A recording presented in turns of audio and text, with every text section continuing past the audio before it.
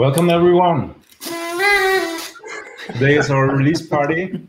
I'm here with Martin. Hello. And Khalid, Rachel, hey everybody. Matt, come on, make some noise. Hello. Hello. Release party. I'm feeling underdressed without the hat. I think all right. Needed a hat. Welcome everyone. No matter what channel you're currently watching, either .NET Foundation or our JetBrains TV channel. We would like to introduce you today to our new releases, the 2021.2 release for ReSharper and Rider. I think Martin can put up the slides. I can put up the slides, yes. And then we do a quick intro, what's going to happen. Sorry. That's my screen, right? Okay, that's better. And today, during this release party, we're going to show you a bunch of features. I hope you will like what we're going to show. But first things first, as always, if you have any questions, you can ask right away in the chat window from YouTube, and we will try to address them as we go, or at the end, depending on whether it fits or not. We will see. And also, if you have to pause for any reason, feel free to do that. You can continue watching. Also, right afterwards, this will be online right away. So don't worry that you might miss something. And yeah, I hope you have fun. And I would do the hosting for the course of this webinar. And I think we're gonna start with Martin. Is that right? I think that is right. And I'll just go for the shock effect in one go. Martin with VS 2022 preview. Let me see. Can I bring up your screen? Yeah. I was going to go with a shock effect, but now you kind of spoiled the surprise there. But yeah, let's go with it. So as you can see, I'm running ReSharper. It's a preview version in Visual Studio 2022. It's not an official stable release yet. But if you want to give it a try in Visual Studio 2022, you can actually do so. I like living on the edge, so I will be doing a lot of the demos here in ReSharper on VS 2022 and a preview of ReSharper. If you try it, keep in mind it's a preview. And also keep in mind it's an out-of-band release, so it's not yet in Toolbox, it's not yet in the auto-updating mechanism and so on. So I would say bookmark this URL. Keep it handy, and every 30 days, I think you will have to go there and download it again and get an update to keep it working in the latest version of the Visual Studio 2022 preview. So with that, I think I can start showing features because everything you will see. Yeah, Martin, I'm going to interrupt straight away. It's like, what's so important about VS 2022? Well, so the interesting thing with VS 2022 is that it's 64 bits. Which means that there's just more memory for Visual Studio to use, but also more memory for ReSharper to use. And actually, let me start my task manager here. You will see I have 3 Visual Studio versions running. Actually, I can only see one. Yeah, there they are. One is very low on memory right now, so that's a nice one. It's swapping out things and not really using a lot of things. But you'll see the more I start using things, the more features I enable in Visual Studio and so on, you'll see more memory is required. But because it's 64 bits, there's no real garbage collection involved all the time. And Visual Studio and ReSharper can essentially go wild on your machine, which you may like or may not like, but it's really good. So finally, all those people with big, beefy machines can make use of the memory that's there. Yeah, exactly. In Visual Studio 2019, for example, you have 32 bits. So even if you have a 64 gig machine with 24 cores or something like that, those cores can actually be used, but the memory cannot be used by that 32-bit process. And now it can, which is nice. I think the highest that I've seen was yesterday was someone having 22 gigabyte, I think, of memory usage. Insane. Yeah, 24 or something, yeah. It's not a competition. We're not trying to get to use the most as memory. Well, still, it's nice to have it. Anyway, let's dive in. So the preview has all the features from 2021.2. So regardless if you are using this preview version in VS 2022 or you are making use of the current stable version in VS 2019, it will all work and it will all be very similar. And I hope, because I'm using a preview, that we don't expect or don't see anything that is not expected. So let's start with nullable reference types in Visual Studio and ReSharper. I'm not sure if everyone here has been using them before.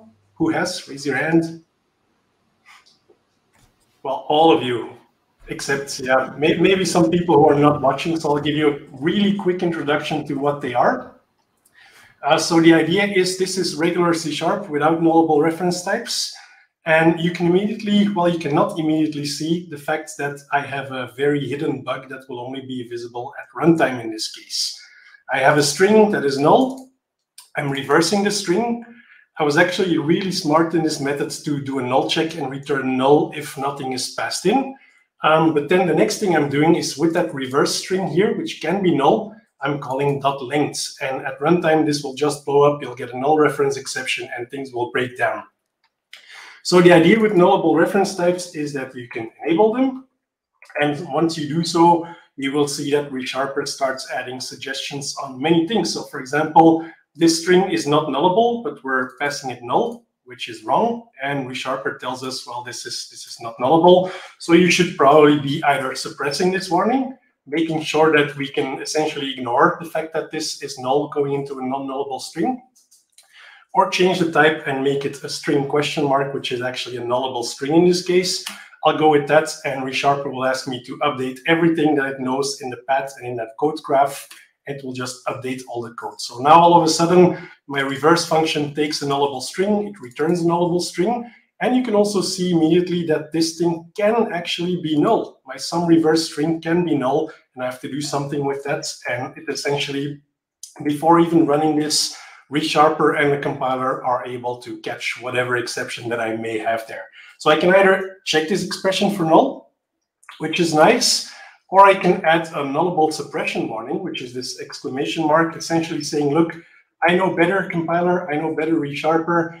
This, even if it blows up, I'm fine with that. I'm consciously choosing to make this null reference exception that might show up. This is obviously not something that you always want to do. There are cases where you actually want to do this, and you will especially see this happening when you're migrating code bases to nullable reference types. I'm not sure if anyone here has actually tried updating an existing code base to use nullable reference types, but after a while, your entire code base is going to be littered with these exclamation marks, the damn it operator, or whatever it is called. Just essentially suppressing warnings until you figure out what the actual value is and whether it can be null or not. So let's actually show one of the new things, because this was a really quick intro into nullable reference types. If you have a lot of those suppressions in your codes, ReSharper actually lets you find those suppressions and lets you act on them and actually make your code base better by removing those suppressions if they are not needed. So here I have a method called greetings. It's calling person say hello, person say hello. And my person here is returning a nullable person. Now, I don't really want this because I'm always passing an actual object there. So I can change this one. And first of all, of course, enable nullable annotations in this file. There we go. And then I can make this method return type not nullable, just return an actual person. And you will see all of a sudden by returning an actual person here that this exclamation mark has become grayed out because we no longer need it. And this is new in ReSharper 2021.2. You can actually ask ReSharper to remove this redundant suppression, and all of a sudden you no longer have that balance or those operators that you actually don't need in codes. Even nicer is that you can also find nullable warning suppressions in your entire code base. So let's find all of them in this solution. I think it's only going to be a couple, but you will see that ReSharper finds them and lets you walk through them and update your code as you go to actually remove the stuff that you added beforehand while you were introducing nullability in your code base. Maybe you already saw it. When I was changing nullability, I used a refactoring. So I did an Alt-Enter and then changed the return type there. You can also do that on anything that you have in your code base. So for example, here I have an add employee methods that adds a person with a role. What I can do is Alt-Enter here and make this nullable. or I can use the refactor this method and say that I want to make this one nullable as well. Or I can just type question mark, Alt Enter, and see that I have a nullability change there, new refactoring in ReSharper. Just enter, and ReSharper will suggest me to update the entire call tree again with whatever accepts that nullable reference. So in this case, quite a number of occurrences. I can click next, and all of a sudden, my list here is now accepting nullable persons. All of these things are also accepting nullable persons. So it's actually a really useful refactoring where ReSharper helps you figure out the entire tree and structure of your code base there. For those of you who have been using ReSharper for a long, long time, you may know that before there used to be the ReSharper or JetBrains annotations that you could use, where you could annotate methods with can be null, item can be null, not null, etc., to give ReSharper some additional information. Now, of course, with C# having these things on board, you may no longer need them, and maybe you just want to update all of the usages there and make them compiler things. Well, ReSharper now comes with a refactoring where you can say use type annotation syntax, and it will update this one here, for example, to return a nullable person.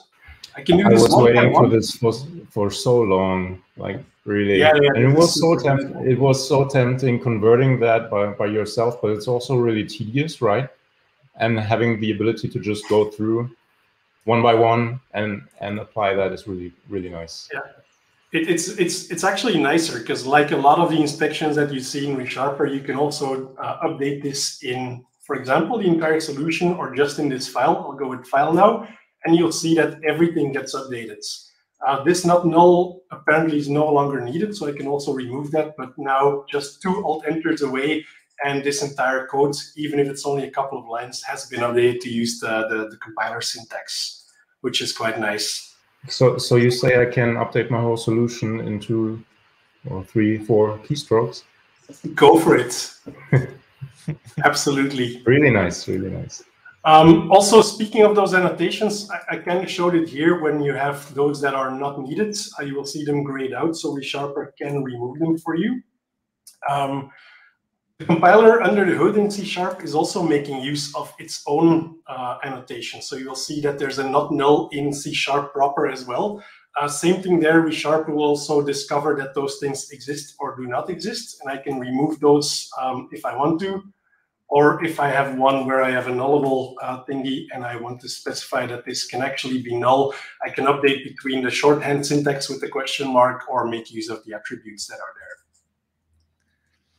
Hey, Martin, I have a question for you. You know, for folks maybe who aren't familiar with nullability, they're seeing you put that processor directive at the top of the file where you enable nullability.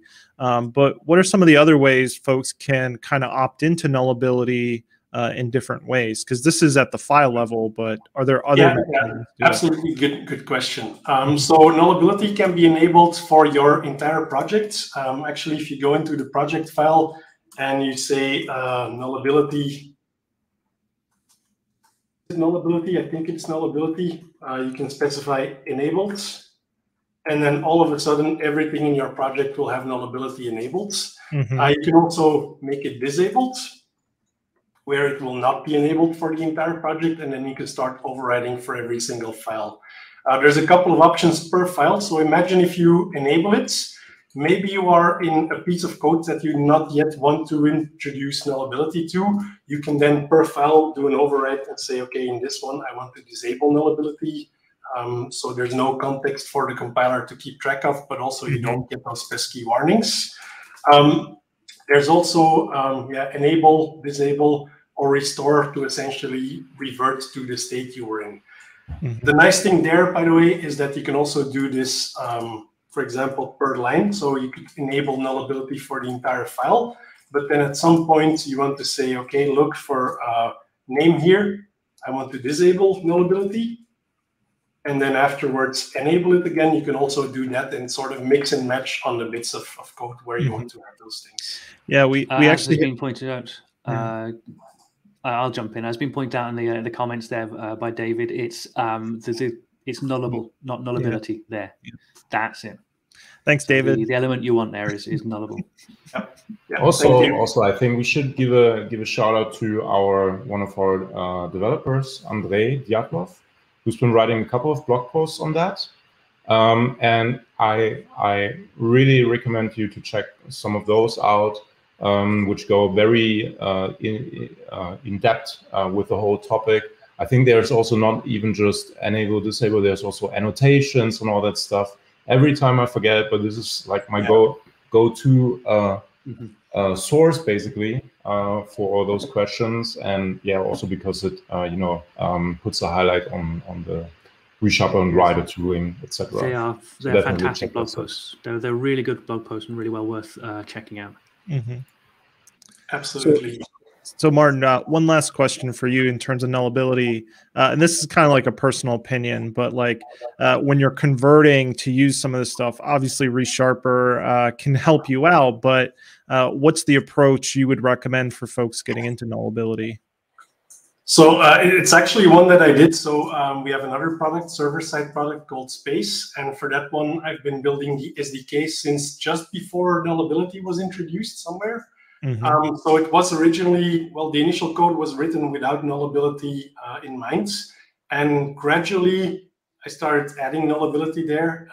And you will see that in a lot of places, you're just suppressing stuff because you do not yet know what something may be returning or not. So that's really useful to actually start. I really like the fact that you now have that find nullable warning suppressions. So that's the first pass you make, you can actually suppress things. But the second pass is you can start removing those suppressions wherever they don't make sense anymore, or where you have more information about the nullability context that is available. So just take an incremental approach, maybe do it by file, and actually, I think in this project there's probably a couple of places where they are still disabled, because I know we're not using the latest .NET 6, for example, or .NET 5 even for this one, because we want to be compatible with the long-term service release of .NET. So there are actually a couple of places, especially where we're using system.text.json, which does not yet fully support nullability in that version, where we actually have to disable them to be able to work with those libraries. Oh, wow. That's a really good edge case then to kind of let people know. That's awesome. Yeah. Nice side note there, by the way, is that in .NET 6, that's going to be completely no longer the case.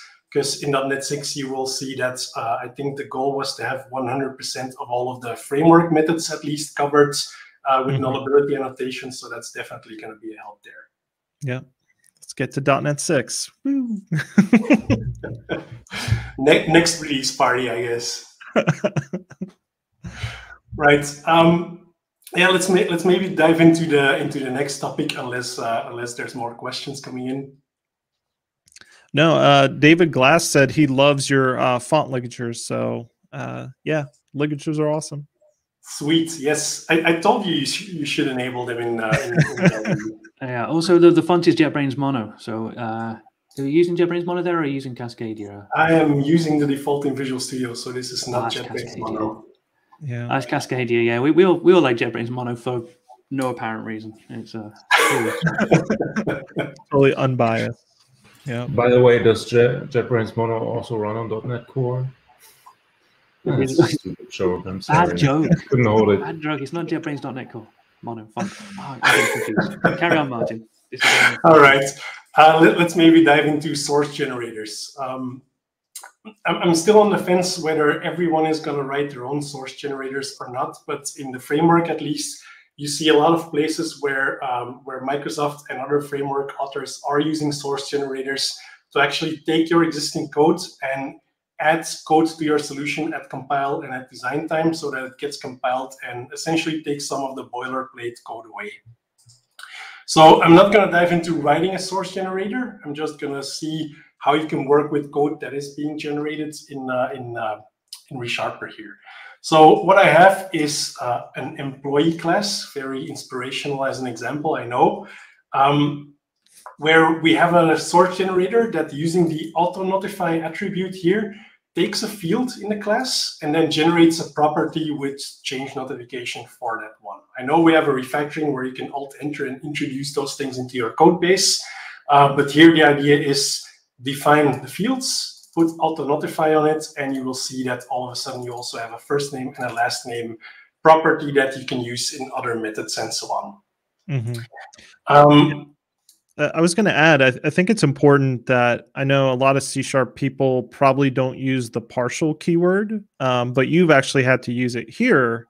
Like, why are you using the partial keyword in this case? Oh, really good question. So there's the employee class, which is a partial, like you observed, which has a constructor, sets all the fields, and has a methods. But this first name and last name property have to go somewhere. And this is where the source generator comes into play. What this auto notify attribute will do is tell that source generator to generate everything in the other part of my employee class. So if I navigate using Control-click to this property, for example, we will end up in the generated sources.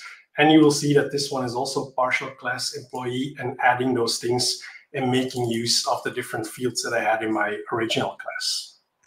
Yeah, I mean, I guess this is a good example, the fact that source generators are additive, but they can't do like call site replacement, right? So we have to use these techniques and yeah, exactly. Yeah, I think a lot of people were confused at the beginning, especially at the beginning with source generators, that it would be something that could take your code and rewrite it.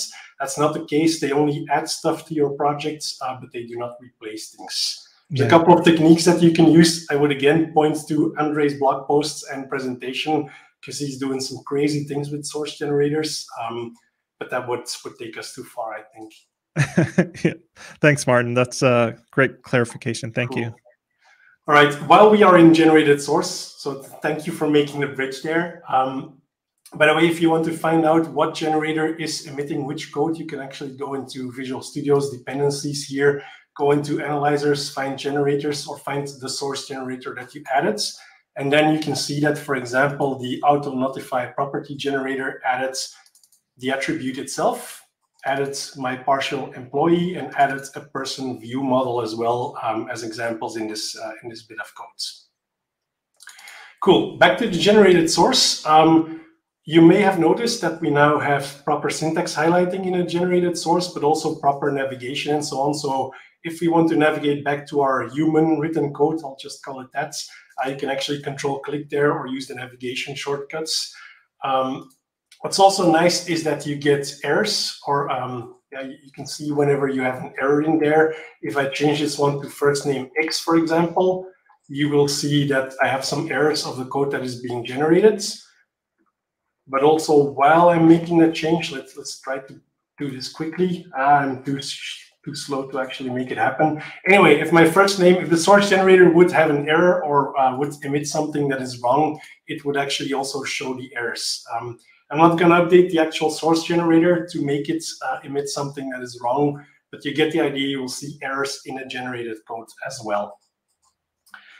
Actually, I think I can do a quick one. If I remove that partial there, you will see that I now get errors because it's no longer part of the same employee class.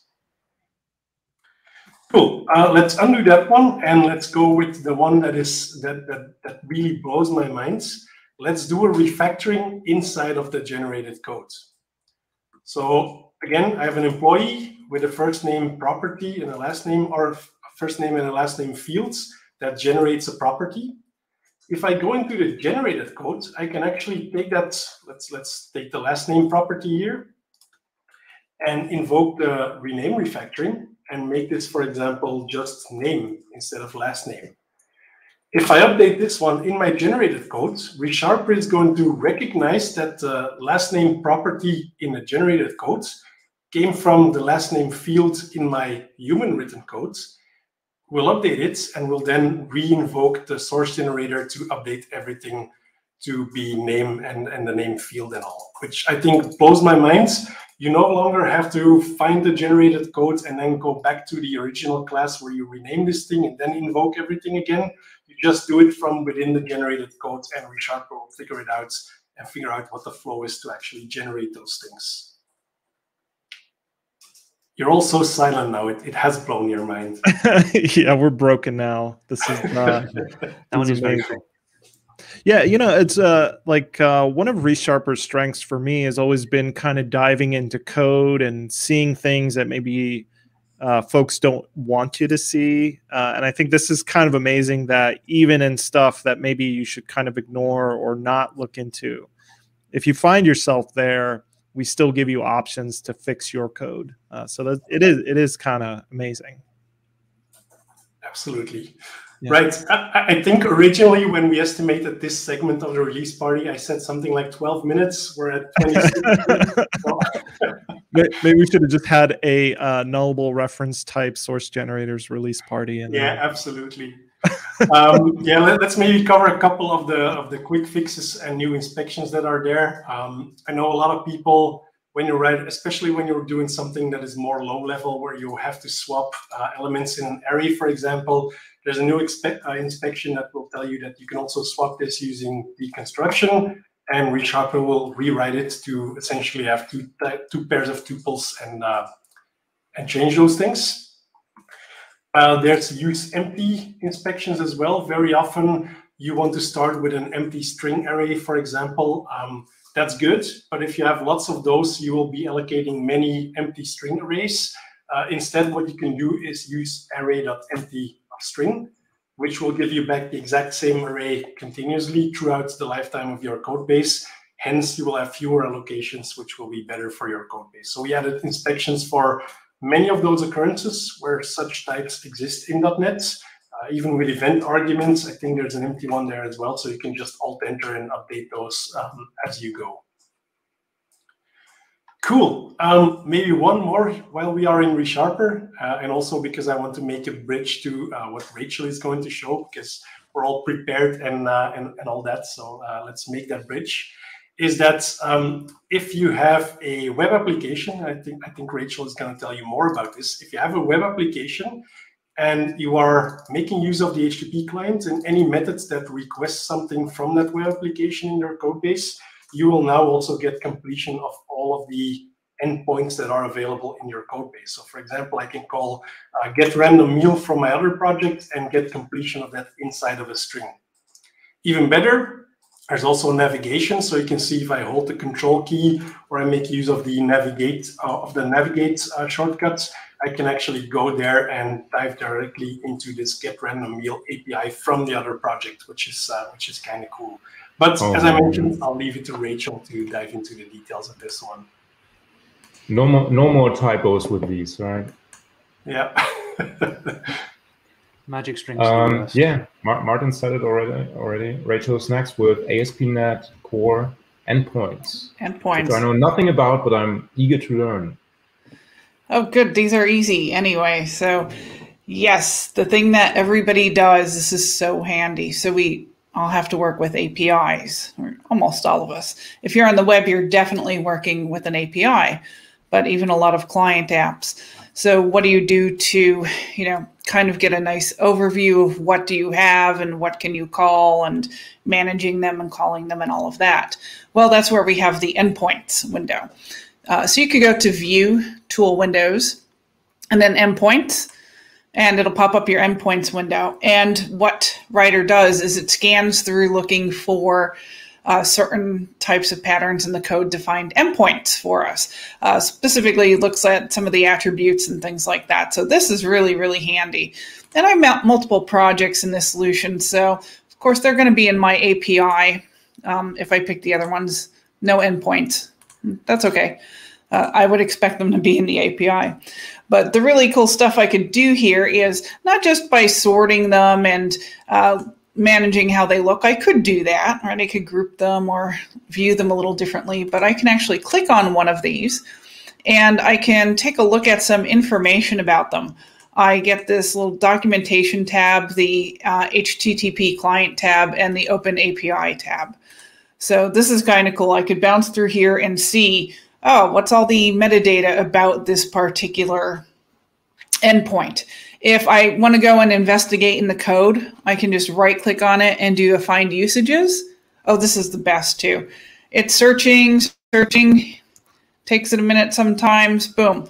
Here it found all of the calls to that endpoint that is within my project. Now this is like the handiest thing ever. It's like sliced bread, better than sliced bread. So I'm still not sure why we use sliced bread as any kind of measuring You know, like why are things better than that? But when we sent somebody to the moon, I mean, it's good, but we sent somebody to the moon. Can't we measure, you know, that? I don't know, whatever. Anyway, I just double click on any of these. Boom. It's right here, right in your editor. So this is like the super handiest navigation ever. I love this. Endpoint. I can just live in the endpoints window. It's so fun. If I need to do stuff like YAML, because everybody likes YAML, right? Right? Yes. Sure, YAML so much. Everybody loves it. So great. It is awful. Don't get me started. It's supposed to be a party. Oh, right. Yeah, we're supposed to be upbeat here. Yay, YAML is awesome.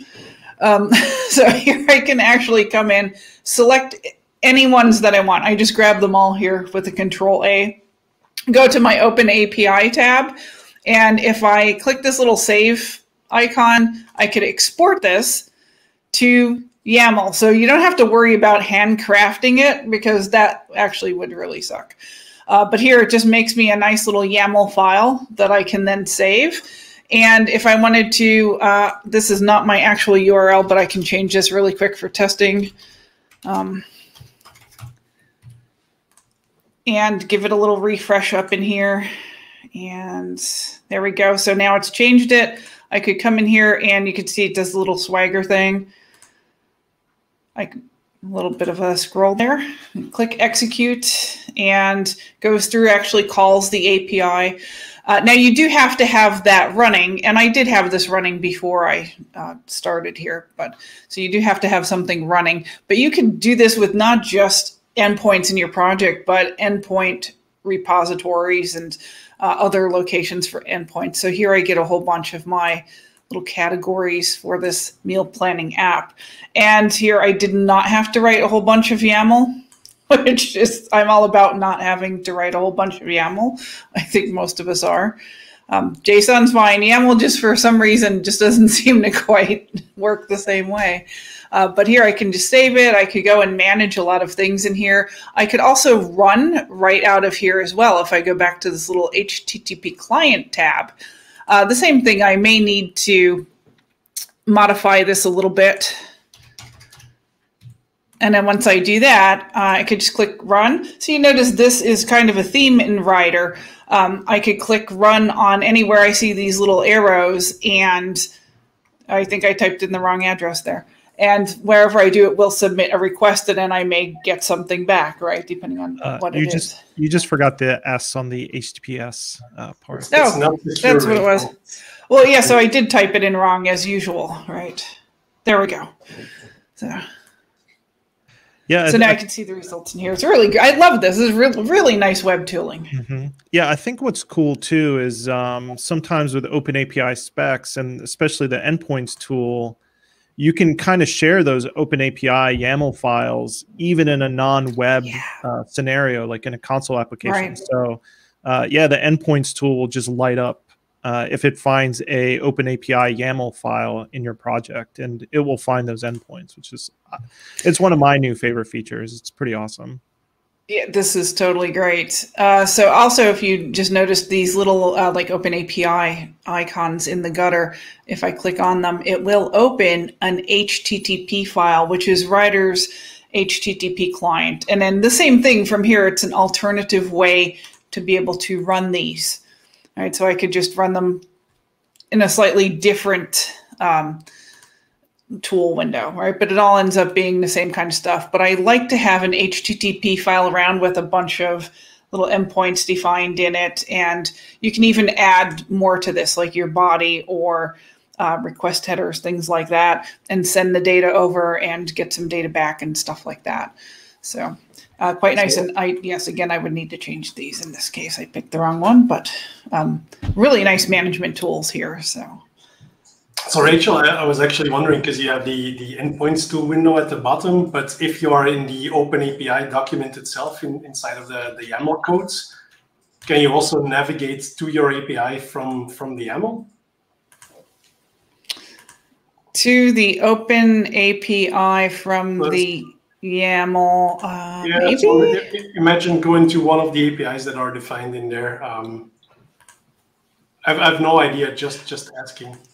Oh, do you mean something like this, or no? Do you mean control going right to the on code? API/course or something? Again, I have no idea if it works, but just wondering. Wait, I didn't hear what you said there. Oh yeah, So there. Yeah. So control click on that one. Oh, the control click. Oh yes. Yeah. Okay. Yeah, so here I get a little bit of extra. There's always something popping up in Rider for us, right? So here I can actually see this URL path segment and where some of this is and some calls to it as well. So that's kind of cool. So if I do maybe the post, then it'll take me to at least one of the calls to it. Yeah, you do. I forgot about the control clicks right out of here too. There's so much stuff. But I could go right to the calling code from that. And then from there, of course, you can go right to the endpoints right out of the calling code. Right, so the same thing, a control click. So there's really nice navigation between these tools and the editor. Yeah. I think the other thing I had to talk about was actually to switch over to Visual Studio. I know we're having like so much fun in Rider. Now we'll go over to Visual Studio, but that's because we have some of the attributes for routing in ReSharper. For example, like a refactoring. If I come in here and I have a action result and I just go to do a refactoring and I want to rename it, here I could do my Alt-Enter and it'll apply rename factoring. But you might expect it just to do it in the method. Sure, it does, but it also picks it up in those attributes and anywhere else that might be used. There's also structural navigation. So if my cursor lands before a double quote, then I can use the tab and do tab, and you can see it's selecting little bits. Here I'm structurally going through that action, and then the actual word tag in it, and then the next whole block, and then the word tag in it, and then structurally navigating through the actual method as well. So that's some of the newer things in the last release that we've had. That's also very nice. If you're, again, working in the web, you're working with endpoints, this is where you live and breathe all day. So between endpoints, and this works, ReSharper, it works in Rider just the same. So if you have Rider, then you're doing endpoints. You get to come here and structurally navigate through the nice different ways of doing it with Rider or ReSharper to go through your endpoints, navigate back and forth, do all this cool stuff that you need to do every day since we're living in there. So I think that was all that I had. Just showing a little bit of Rider and ReSharper endpoints and attributes on the routes, things like that. So who is next? Well, we actually have a question. Sorbond asked, what kind of endpoints actually get discovered? And he's asking specifically about gRPC. Does anybody have any ideas about whether we'll support gRPC endpoints in the endpoints window? I didn't hear anything about it, but that doesn't mean that we're not going to do it. So for right now, it's just these kind of regular REST endpoints or other stuff that has attributes on it, stuff like that. Yeah. But gRPC is becoming pretty popular, right? So I think this is also a great moment to plug our public issue tracker, where you can just do feature requests and then have other people vote on it and add comments and things like that. So that's utrack.jetbrains.com. Yeah. Now, I've talked to the folks working on the endpoints, and there's going to be a lot of work, especially when we start getting into .NET 6 with minimal APIs and stuff like that. So there will be the limitation that Rider always works on the code that you write. So if you have any kind of dynamic routes being generated at runtime, those are probably going to be a little bit more difficult to discover. But there's always going to be the workaround of, if you generate your open API specs and put them on disk, the endpoints tool will find those endpoints. So that's always an option as well. So, yeah. All right. I think next up is debugging again with Rachel. Rachel, but if you need a moment, then we can also take Matt first. No, that's fine. So Blazor debugging. So there's a couple things I could do to show for debugging. So debugging, of course, we know that Rider has some really great debugging tools. If Rider will stop. So launch Rider while you stop another running instance of Rider. There we go. So a pretty common setup is you might have, client. Here I have like a client app, a shared library. This is Blazor, a shared library, and an API. And until we had the Blazor debugging, you could step through the API like you would expect, like regular old debugging, all of your, step in, step out, run to breakpoint, etc. You get all the goodies in there. But then when it came to the client, you would have to go into DevTools and do a lot of work in the DevTools. But now we don't need to do that so much because we have Blazor client-side debugging. So I could come to any page that I want. And here I have a mix of both Razor.Razor pages for Blazor and also Razor.cs as well. So depending on how you model your apps, you might have just .razor or .razor.cs or a little mix of both. For some of the smaller pages that are just utilities, I don't have the... I tend to call it a code behind. I know it's not a code behind, but that associated Razor page. So I could come in and put a breakpoint in here, basically anywhere. Not a lot of code in this one, but that's okay. I just hit F9. There I have myself a breakpoint. And you'd probably expect this would be the first thing you would think that it can do. But also, if I come into the .razor page, wherever there is some code, right, that's not just HTML, you can put a breakpoint there as well. And then in addition, I could put breakpoints on the back end too. So, I could step through the API and the front end. So I could put them anywhere. It really just does not matter. Now, before I run off to run this, if we're going to start debugging and we have to work with the runtime versions of these apps, what I want to do is make sure that I have a particular edit configuration or something that can do this. I just have a compound configuration that I set up. And this is not a new feature. We've been able to do this in Rider for a while, but you'll want to have this. A compound configuration that runs your API, then runs your app. It makes things a lot simpler. Later, there's going to be some multiple startup projects and things like that, but this works just fine. It launches your API, then launches the app.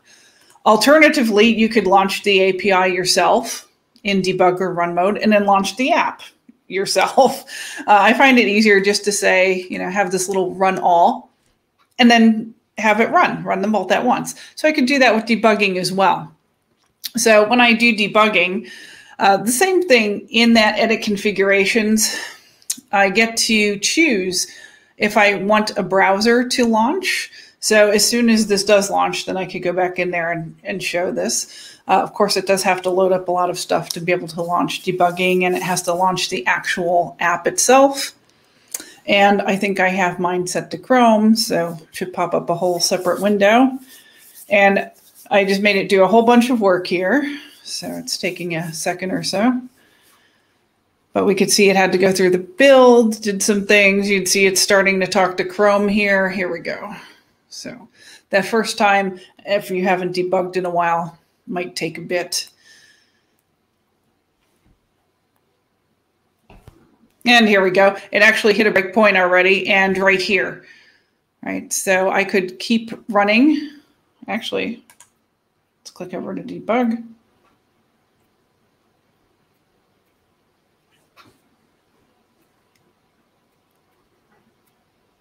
It's still doing a few things. Oh, there we go. Okay, so now where did I thought that hit the breakpoint. It actually didn't hit the breakpoint. What I wanted to do is in a list of meals for a meal planning app. If I click here, it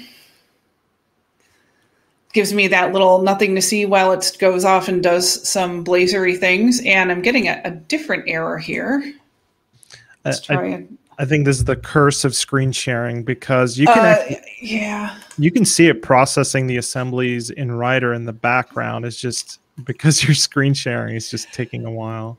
Yeah, I think it's just the lag with it taking up all the resources from the screen sharing. Then what happens is sometimes it'll launch And sometimes like this just the way that Blazor loads, right? Sometimes it's loading up some things before it loads other things. Oh, I have to click on it a couple times.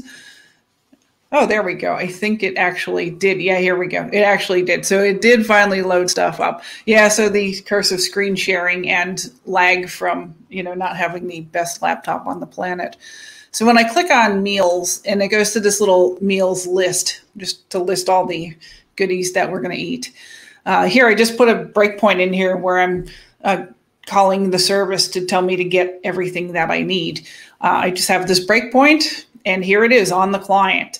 So I can actually come in here and use all the same debugging tools. I had some in here before from a previous debugging session.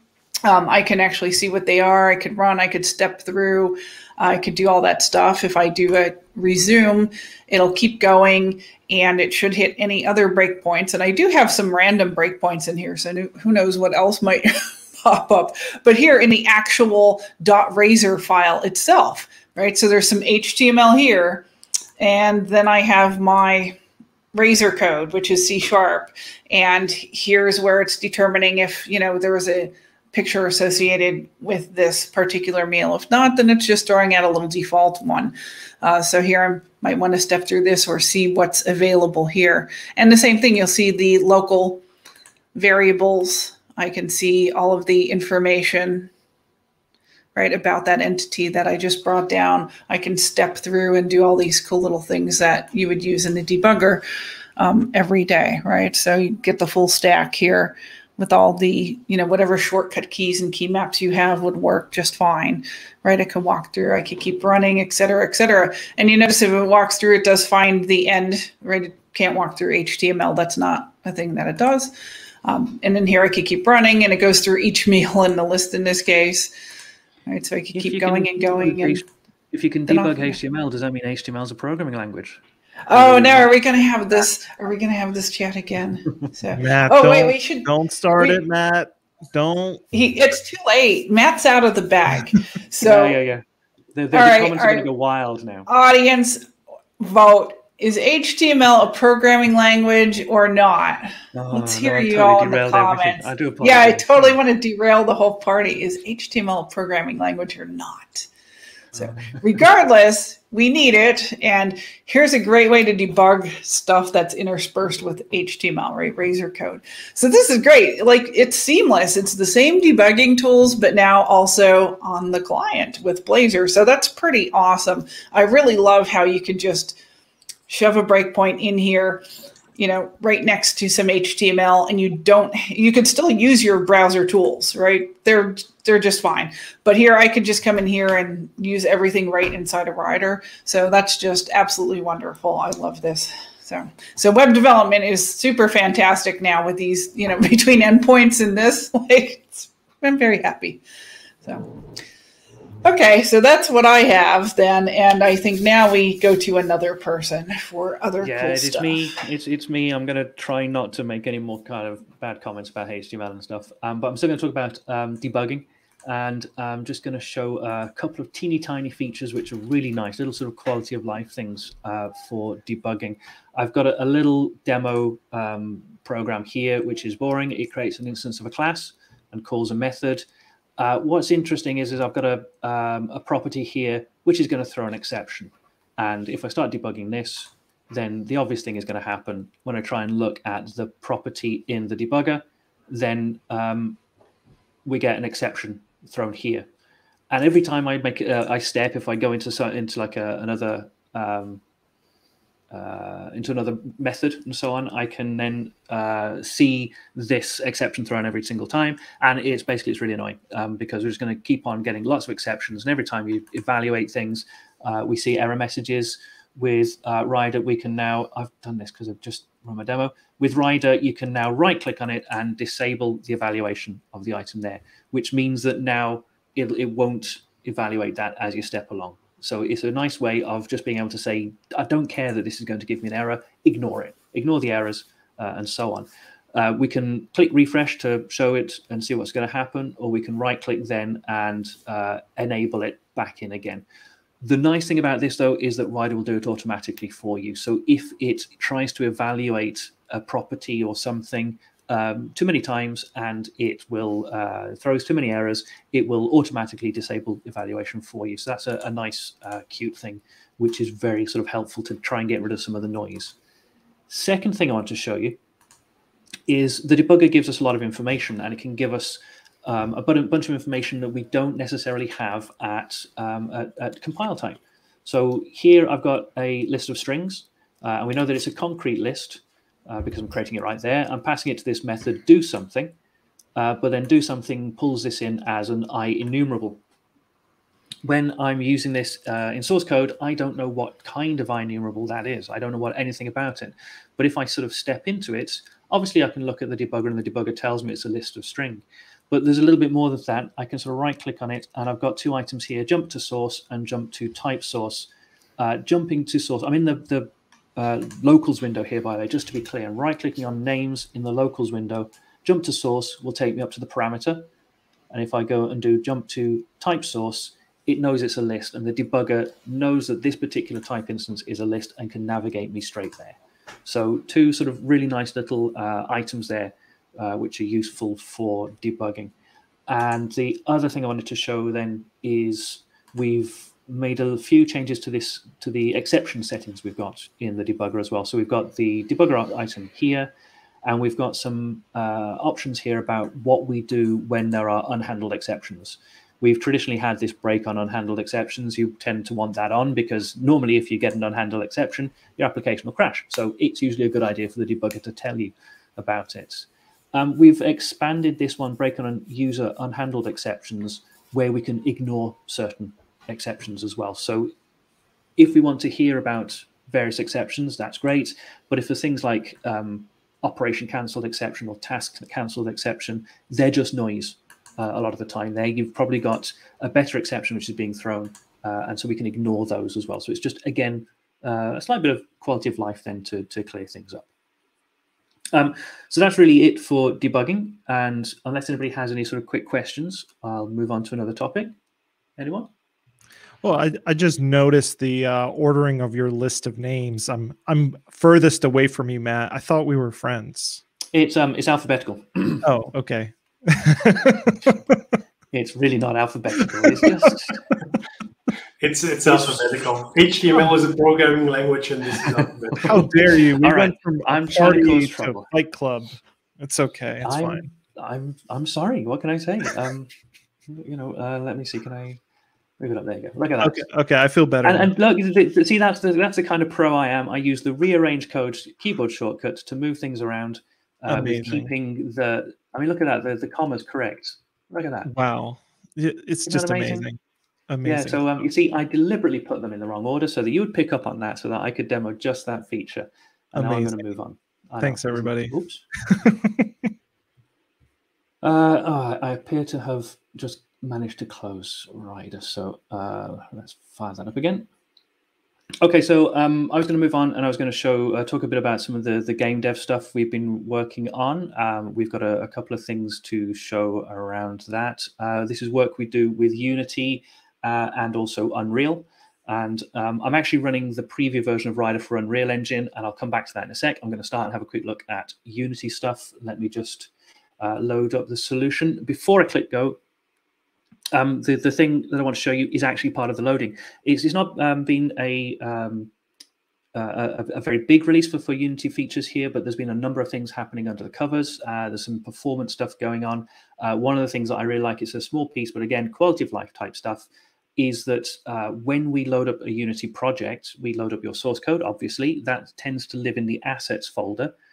We've also got a packages folder, which we show in the solution view.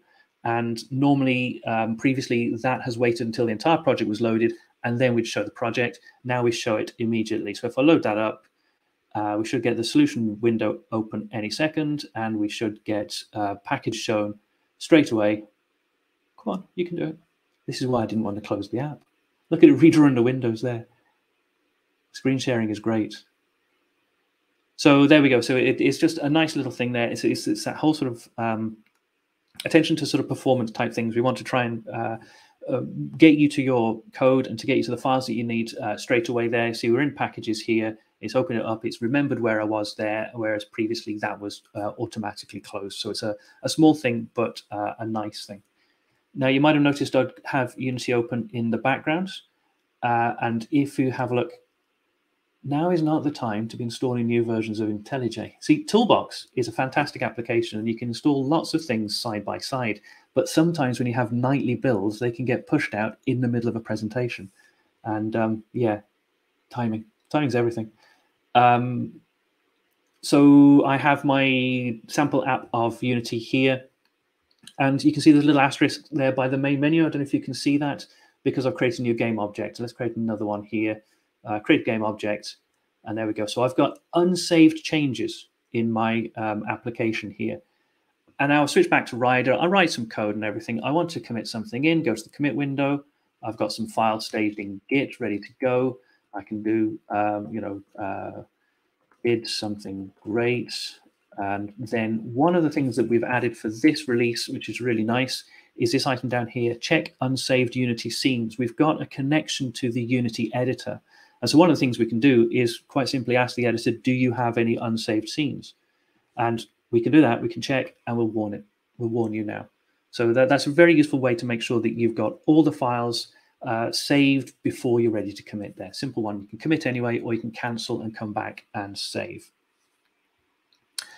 Another little feature we've got is we've done some work with the Quick Doc tooltips. So you might well be familiar with, there we go, the Quick Documentation tooltips we've got. It shows you the a little summary from the API that there is there. And also we've got this link down here, external documentation for update. If we click that, then, oh la la, lots of different windows.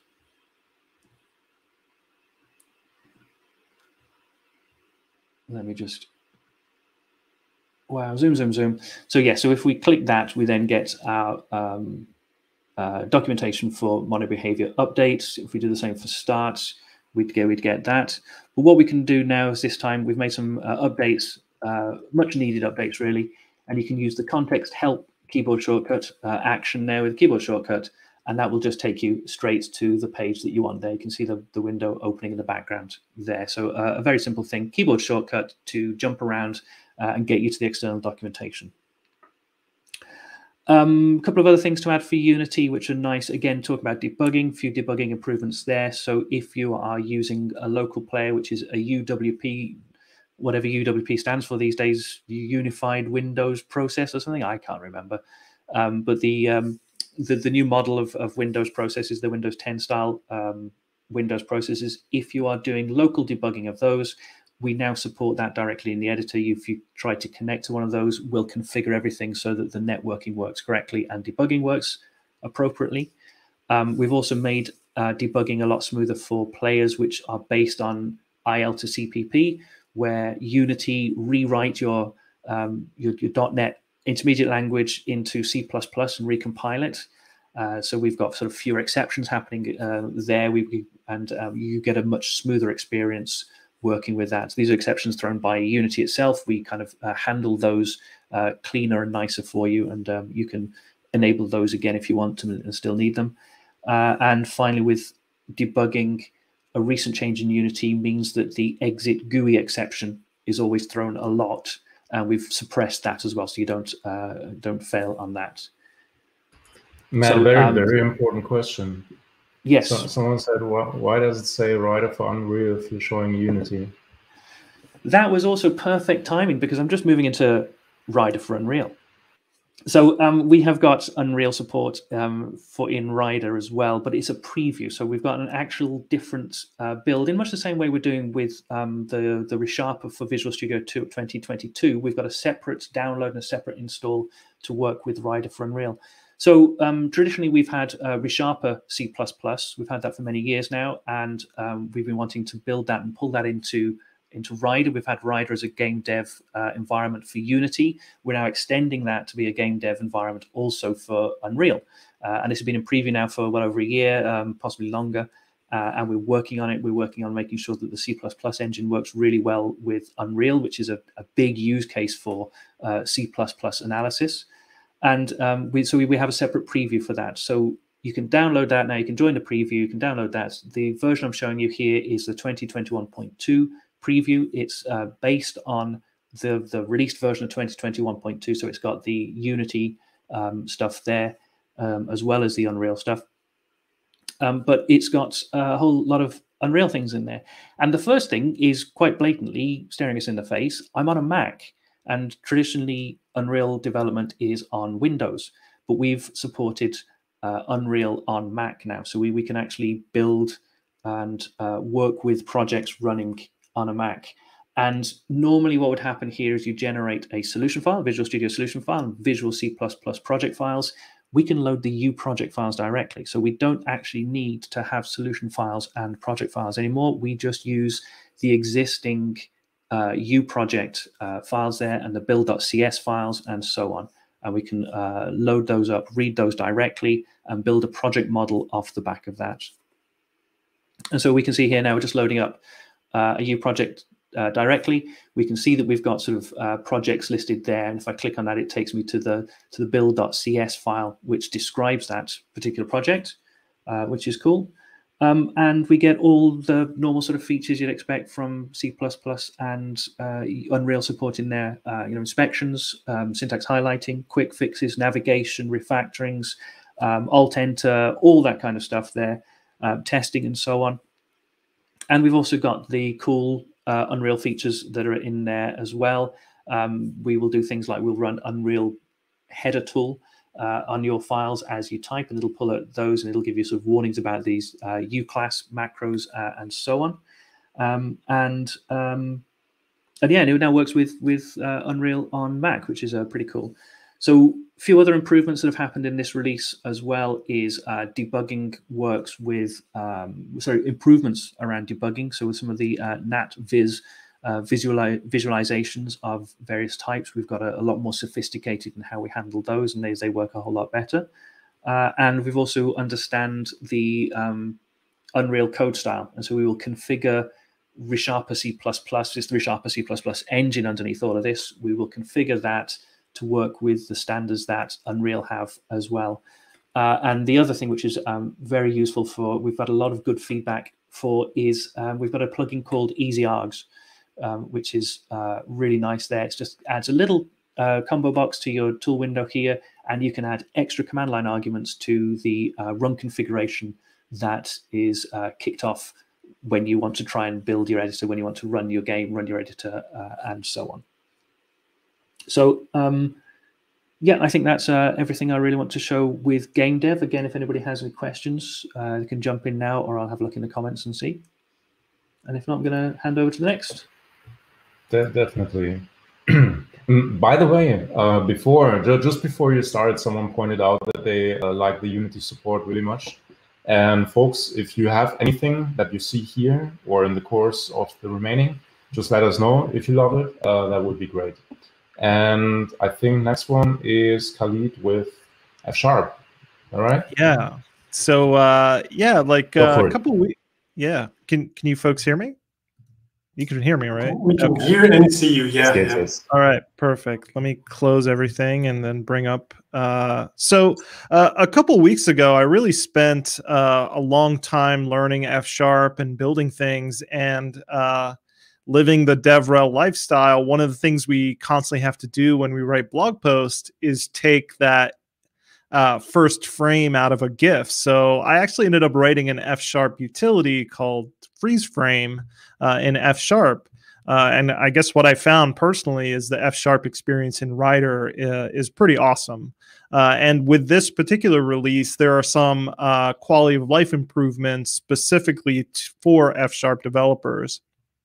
A lot of things like actions. One of the first things too is you can optimize some of your open statements at the top of the file. So as you can see here, some of the first three here are grayed out because I'm not actually using them in my application. So I can hit the Control Option O, let's see, and it actually removes all of the unused open statements in my application. Matt actually showed how you can move items up and down in terms of scope. So here I have a type of shape, and I can actually reorder these things, which is really nice. Not only that, you can move things up and down. You can actually move things left and right. So let's go ahead and try to do that. Sometimes the commands are a little tough to pull off. Oh, wrong one. Oh, wrong one again. I have caps locks on. So yeah, so you can see I moved the width over, and then I moved it back over. So scopes, FSharp's helper, like shortcut, actually understands the format. Here we can move this over again. So length now is in front of width, which is pretty cool. This also works in terms of parameters into, say, like up here I have a constructor. This will break my code, but you can also see how it kind of moves things around. So I'll move this character over where the string was, and you can see you can just kind of move things, which is kind of pretty awesome. You can see all the crazy shortcuts here on the screen. Another nice thing as well that C# developers have, that F# developers are going to get in this current release is postfix prefixes. So here I've defined a tuple of 1 and 2. I know it's not really that exciting, but if I go ahead and I type .let, I can go ahead and press enter. Oops, sorry. Let me delete this comment and try that again. You'll see that we actually declared, you know, a variable for you, and now you can just use it, which is really nice. Another thing we can do is we can actually deconstruct these types. Up here, I have this, you know, horrible definition of a shape that no one can even imagine.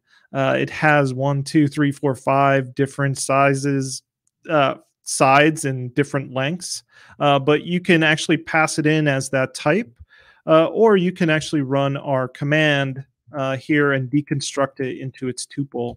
And you can see now we have F1, 2, 3, and 4. So those are some of the nice additions we've added to F# and the F# experience in Rider, specifically around postfix prefixes, where we like expand into a variable. We're looking to add more of those as the F# experience gets better. So if you work in C# and you're used to other postfix templates, you should expect to see more kind of show up in F#. So yeah, that's generally, those are the improvements in the F# experience for folks using F# and Rider together. So yeah, that's it for me. Thanks, Khalid. That's really cool. I'm always excited seeing postfix template. It's one of my favorite features. Rachel is next, I think, with code cleanups. Rachel, you ready? Still muted? Let's wait for it. Yeah, still muted, but the screen is there already. Oh, there we go. Lost the mouse for a minute, had to unmute. So code cleanup. Of course, this is something that's been in Rider for a while, but now we've made a few changes to make it a little bit easier. So one of these is if I just want to run the cleanup, we have a more of a consolidated user interface where the dialog was kind of split up. So I might take some code. In this case, I'll just select the entire file and I'll do a Control E and C. You can also use like Shift or go through the menu if you like. And I get the reformat and cleanup code. So here's where things have been consolidated into this nice dialog here. So obviously I get my scope selection and it realizes that I had selected some text. I could also have just left it at the file, but also you get uncommitted files or changes uncommitted or custom scope, right? So you could pick out what you want here. And then your profile, which is full cleanup or just the reformat and apply syntax style or reformat code. And if you look at these options that are showing up in here, these are the same options that you can set if you go into File and Settings, and you get all the cleanup, the renaming, refactoring, a lot of those different settings. They're all in here, right? So you can see them and just look at them here and see how you want to optimize or how it's going to be optimized, and you can reset them in the settings. Once I do this, well, let's go back to the code and just take a look at what it looked like really quick, and then come back in here. So some things that are set in my settings. One of them is var instead of the type, right? There's a nice new little shortcut. And notice if you do an Alt-Enter, it also suggests that, right? So that was one of these suggestions as per my settings. And then also another one as part of the code cleanup settings, if I go into File and Settings, would be the if statement. This is a classic if expression, brackets, and then just one line of code, else brackets, one line of code. Well, if there's more than one line of code in here, then I might want those brackets, but if not, I could compact this if then, make it a little bit more readable. Now, I could do that with the classic Alt-Enter and go into, format or cleanup selection, or I could use the nice consolidated dialog. So you do have your choice, and I'll do the whole file, and we'll go back in there and look again. So I'll do my Control-EC and my selected text, so full cleanup. And if I look here right in the beginning, oh yes, the var style.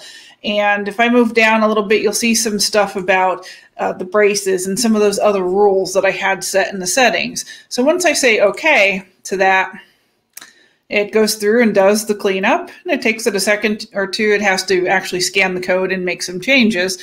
Also, the namespaces, if you noticed, I didn't point it out, but I had a couple extra unused namespaces. That's always very annoying, right? Because you have those and you never get around to going and taking them out or doing an Alt-Enter and telling it to. Well, here it just does it for you. But if I take a look back here now, oh, nice and compact, right? I didn't, it doesn't, actually it's more readable without the brackets in this case. It makes it a little bit easier because it is one line. Or here, all right, it cleaned up that var for me. So all of that stuff, as per my settings, it just did a nice cleanup. So that's really great, all consolidated into one window. Additionally, so I just cleaned it up here, but maybe I don't want to, run this at this time or by myself. Maybe I just want to make it a little more automatic. What I could do is pick out whatever files I want, and I could come in here in my commit window when I'm going to commit. Say I didn't even run it, or I just got lazy and I ran it in half of the files to do a code cleanup, and then I got tired.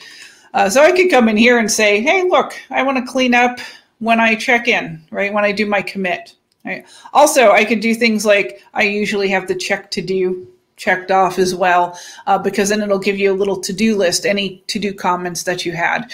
It goes through and it looks. Also, some other things you could do before the commit, but this integrates with that cleanup, right? It's the same cleanup. So if I have that checked, we're good.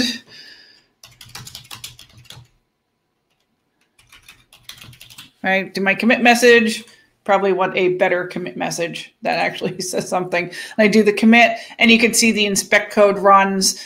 It goes through, it's running them, it's cleaning up the code.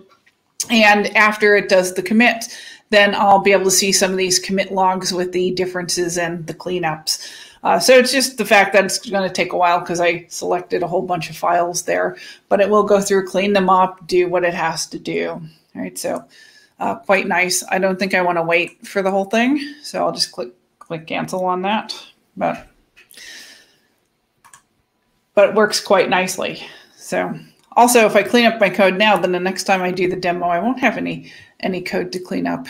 There, I did pick out some of the cleanup code in here as well. And I had this cleaned up before. So really nice. You can do that right on the commit if you don't feel like doing it at any other particular time.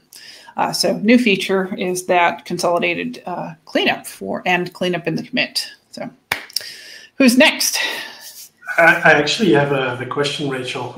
Yeah. Tabs or spaces? I don't care. I know nobody ever says that, do they? I'm like, whatever the team that I have to work on does, right? Whatever they want, I'm cool. We're going to ask for answers in the comments now. We can tabs or spaces. This does cause like serious fights. I'm like, people, it still works. It's still code. Actually, does it matter? Like if you have an IDE like Rider, it doesn't actually matter, does it? Because it works with both. It does everything you need. It doesn't, and it's all configurable, and you can share your settings with your team. So it doesn't actually matter, does it? The best argument I heard was about visually impaired people, and particularly if someone on the team might have that, then tabs are actually better. And I know that because of, what's his name, Brad Wilson, I think, from the XUnit project. So yeah, that's something to consider maybe. So if you're pairing with somebody and they demand one or the other? No, I think the idea is that if you have a visual impairment, you can actually set the tab width and automatically jump farther, so that it becomes more clean that you're actually in the that makes sense for accessibility. Sure. But then, like for me, then again, it comes down to it doesn't matter for me. But yeah, if you have an actual accessible need, that's a little different. Yeah. All right, I think I'm next, and this is a very special moment for me. For one reason, today is the day I'm going to show my good friend Rodney also a couple of Xamarin things. Hi, Rodney. But I will be pretty quick because I have no idea about Xamarin. But some parts Rider makes really cool. So first is we have some editors for the assets, Xcode assets basically. So you will see those for color. So you have a color picker for icons and also for images. And most importantly, for app icons and images, you can also drag and drop. And I planned this really well because I'm dropping, oh no, that was the wrong one. Let me see. That should be PDF the first. But the second one will work. And this is Dave. Dave will be very soon. I merged this in really nicely. Dave will also have a webinar really soon next week, I think, with us about static. So make sure to check that out. The second thing I want to show you is, and Android or Xamarin developers probably already know about this. Yeah, you can see my PC also is heavy on the screen sharing. I think Android is going to more or less abandon the APK extension and in favor of the Android app bundle, I think. So from the right-click option for properties, you will have the opportunity to change that to AAB, and then just check OK. And probably also make sure that you, not like me, that you also apply for all the configurations that you need. So right now, I think I only did debug or release, one of the two. The third thing I want to say about Xamarin is, and that's not really something I can show you because it's just less errors actually. So if you're working with Android resources, then what we do now is to regenerate the resources designer file, and yeah, basically just eliminate some of the errors that you might have previously. And yeah, I hope that's it about Xamarin. Let me see. The next one is Khalid again with some parts about UX. Yeah. So yeah, if you can you folks see my screen? Yes. Okay, great. So these are like small things. I know Rider and the UI team that works on Rider really prides itself on some of the small things that kind of add up to big quality of life improvements. So on the latest release of Rider, some folks may notice it, some folks may not. But now we have a transparent title bar here at the top. So there actually used to be a line right under here that separated the title bar from the rest of Rider, and now you don't see it. Funny enough, before the call, Martin was like, hey, your instance of Rider looks a little different. What's going on? And I was like, oh, it's the transparent title bar. So you might feel like something is different, but not know what it is exactly. It's likely the transparent title bar. The other thing that's really changed in Rider, and I think people will really notice, people new to Rider will just expect that it just works because you'd expect it to work. But now you can actually drag tabs, and you can actually place them in different places where you want them to be. So this is kind of new, the ability to drag these.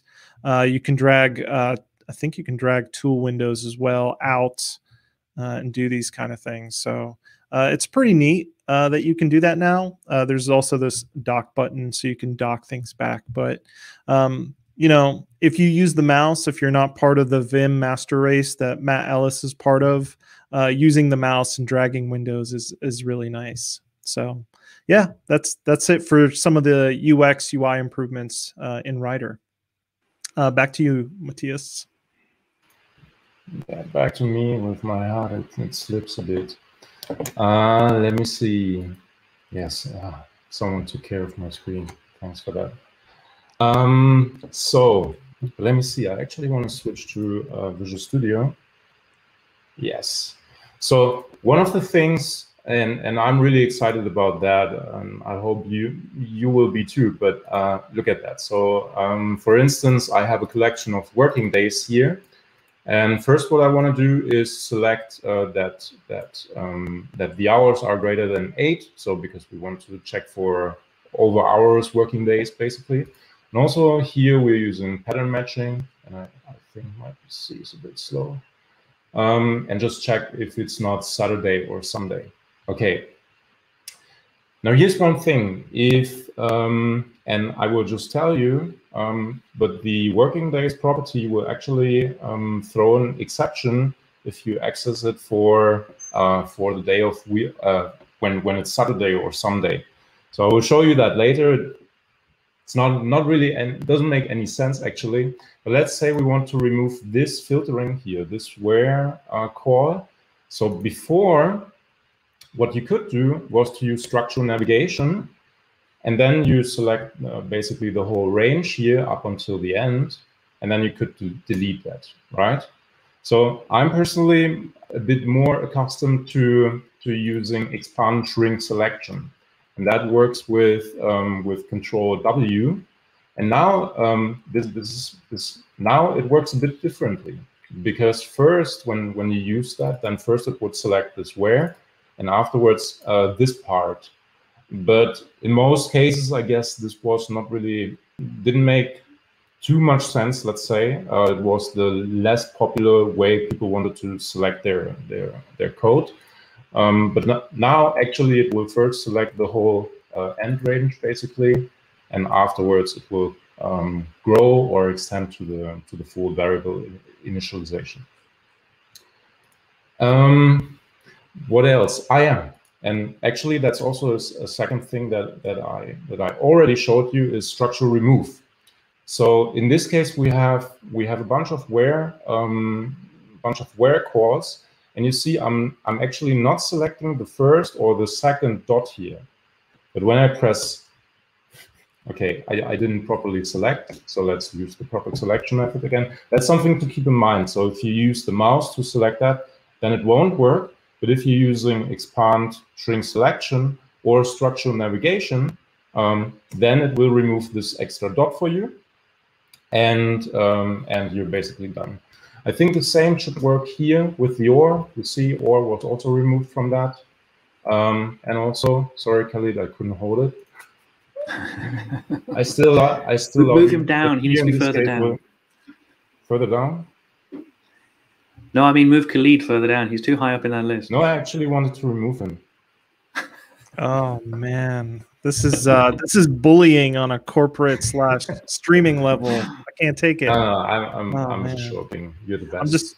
I'm typing a HR email as we speak. So let me put you at the top, okay? All right, Please don't send anything. But I really like this. I think it's a key point. I think it's a key point you made though. If you want this structural remove to work, you have to be working semantically to begin with. So you have to use the extend and shrink selection, or it doesn't work, because it doesn't know what kind of semantic selection you've got at the moment to be able to remove stuff correctly. So if you are using a semantic based selection, you get semantic based remove characteristics as well, which is really cool. So hence either the expand shrink selection or structural navigation. Second thing I want to show you in ReSharper here is Pico style. Oh man, I haven't heard about this style until we prepared the What's New page, but here you can see, or actually let me do this again. So just to also repeat that feature a bit for you, you can actually just select some code, then go to format selection, go here, configure. This dialog will show you only the settings that are meaningful in that context. And now we can actually go here and use the Pico style, and then save as comments, save to an actual settings file, whatever you prefer. That style is as bad as tabs and spaces, isn't it? Oh it's just like, look at that, just look at that. You know, Matt, you and I are friends because as soon as we saw Pico style, no offense to anyone who does it, but there was just visible disgust on all our faces. Yeah, no offense to anybody who does it, but you're wrong. Yeah. But it's there. We added it, so it's great. Also, I have basically the same example in Rider. But in this case, I just want to show you a couple of different things, and that is already in a previous version we kind of unified our visualization for XML comments. So this what I used now was quick documentation. I actually also assigned a special shortcut for this. I think, which one is it? I think this one, yeah. But you can also, of course, use the cursor to just show up the tooltip. And the special thing here is now that we have lots more of colorization here. So I think 2 versions ago, we didn't even have colorization for the attributes. Let me scroll this a bit up also. And you will also see that it will show the proper generic type. In this case, and also for this one, for the list type here, there's also the shortcut or the link to go to the Docs Microsoft website if you care to read a bit about documentation. And I'm not sure if Matt actually mentioned that during the Unity, but Unity also has that for the documentation there. Yeah, absolutely. Yeah. And there's a separate keyboard shortcut to take you directly to the external docs as well. Mm-hmm. Yeah, I actually forgot to one for FSharp. Yeah, I forgot to mention FSharp also has this documentation update as well. So if you're using FSharp libraries that are documented, you will get that new style of documentation view. Yeah. Cool. I think that's it about editor stuff in ReSharper and Rider. Khalid, I switched the order, so now you're up with front-end development. Yeah. So if you can see my screen, one of the nice things about Rider, and I think Martin alluded to this in the chat, is Rider is part of the IntelliJ IDEA family, which means any work that's happening in other IDEs, if there's any overlap with the workflows in the .NET space, specifically around web development, Rider users get that benefit as well. So here is a React app that's actually running in an ASP.NET Core application. And one of the nice things, if you're using React and you're using hooks, is now, thanks to the WebStorm team, you can actually rename hooks. And as you noticed, it changed the name up here and it changed the name down there. So if you're a big React user, I think you're really going to enjoy that feature. Another feature that folks will really enjoy when they're doing their JavaScript and front-end web development is automatic imports. So here I have a Lambda module that I export, and I'm exporting this Lambda method. And if I go back to my app.js, all I need to do is actually call that method in here. You can see that like the WebStorm tooling inside of Rider found this Lambda method. And if I go ahead and press enter, you'll notice that we actually auto-imported the Lambda method as well. So those are some nice quality of life improvements for folks doing web development inside of Rider and maybe focusing more on front-end development, frameworks like React as their UI experience, and letting ASP.NET Core do what it does best, which is back-end APIs. Another nice thing that kind of comes with WebStorm, if you're running your web applications, make sure to go up into your edit configuration. And if you have an ASP.NET Core run configuration, go down here and check this with JavaScript Debugger. You can actually choose which browser, but I usually normally leave it at Chrome. For me, it has some of the better developer tools. But yeah, you can actually come in here and start debugging. And what you'll actually notice, hopefully it does this time, it should spin up a Chrome instance in incognito mode. So right now it's just running my NPM scripts and things are happening. And this is kind of the amazing part of Rider and some of the WebStorm tooling. Don't get dizzy. This is the Rider logo just spinning for you. But one of the amazing things about Rider is it kind of brings in this WebStorm tooling in Rider. So if you're used to the debugging tools over here, you actually don't have to open these things anymore. It's really not necessary. Let me see if I can show you.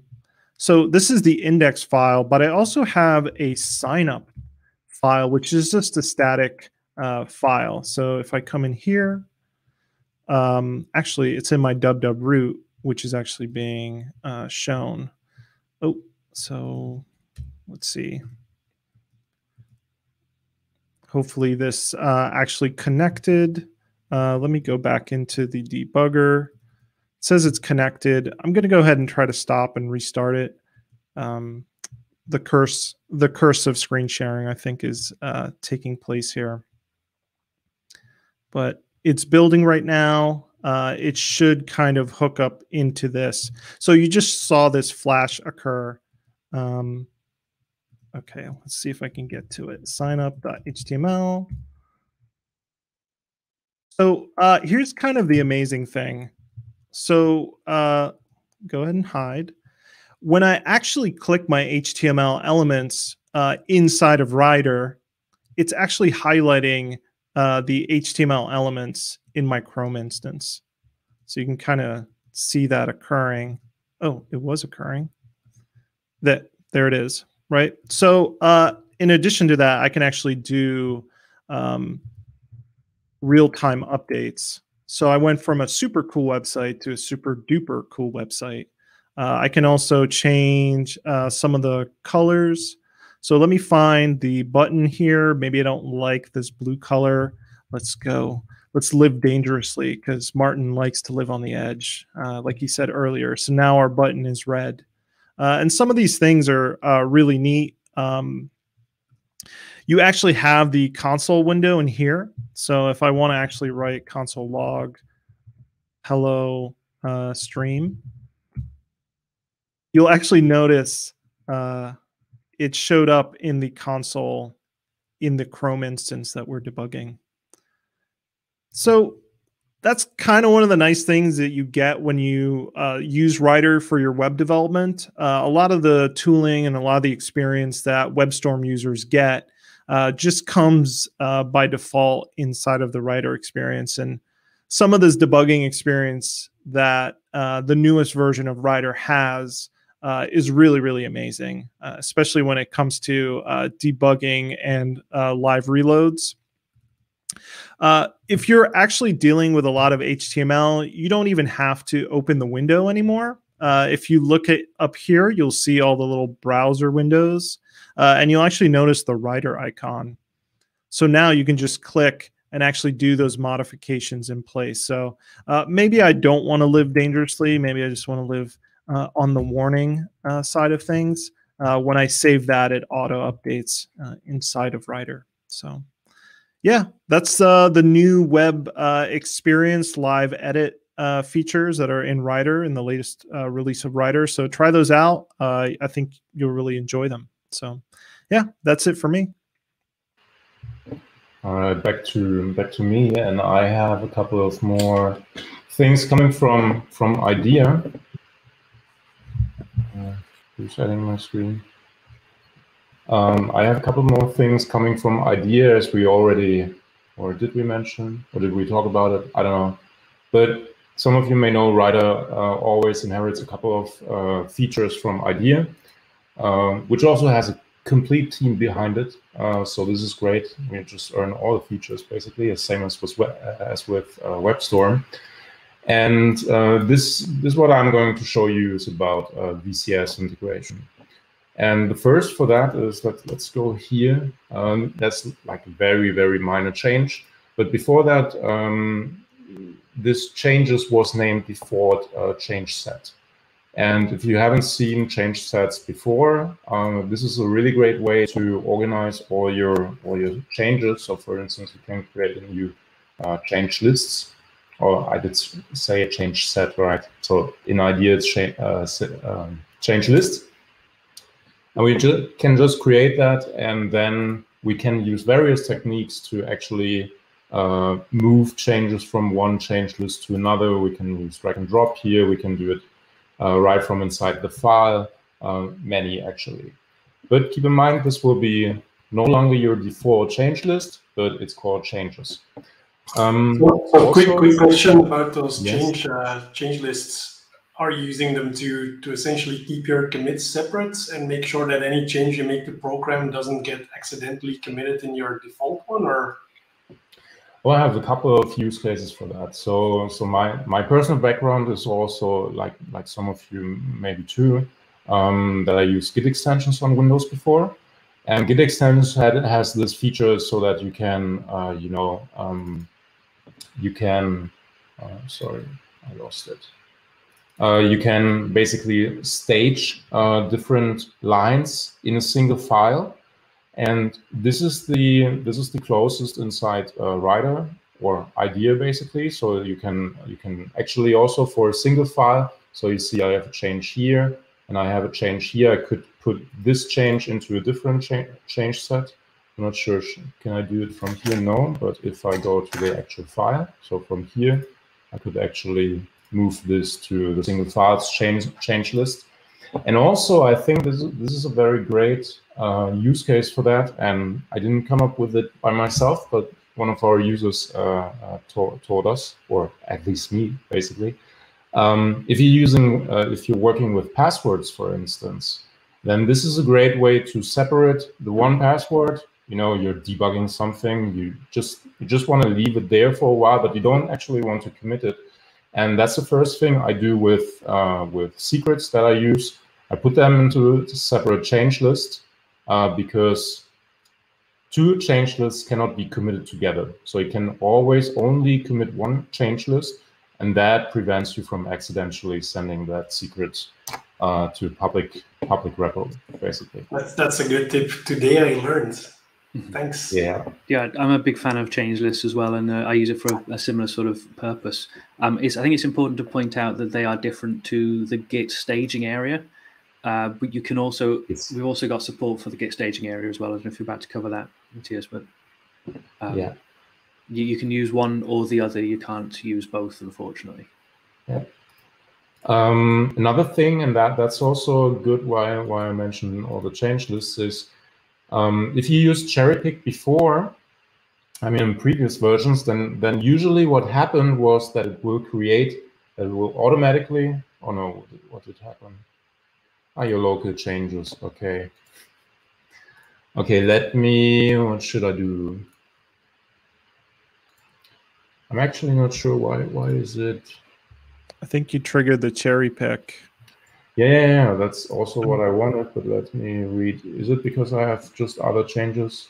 Actually, I could also just stash them for a moment, or a shelf, basically. So let's do this. have the best messages always. Okay, and I guess the second one too. I think so, but let's try. Is it really because, yeah. Okay, then let's do this too. Shelf those also. I should have tried that. Okay, but let's go back here. And I forgot what I'm going to change. Cherry pick, yeah, right. Now, if you cherry pick before, then what happens usually is that a new change list is created, and it will always be empty in most cases, except you have conflicts or something. And the actual if you want this old behavior back, you can still do that because, like for instance, if you select a bunch of commits, like 10 commits, then you will end up with 10 empty change lists if everything goes as planned. If you want to have the old behavior back, then you can do this there. What else do we have? Yeah, that's a great one. So while I was preparing that, I will also show you spec flow in a moment, but I want to show you something very specific, and I think it's here. So I created this project, and I deleted some lines, and then wanted to go back basically because I actually deleted this, and then I wasn't sure what again should I insert there if it's not yet implemented, right? And a great way to do this is to use, actually, let's remove it for now. And a great way to find out about this is to use local history. So local history, for those that are not yet familiar with it, what it basically does, it's like an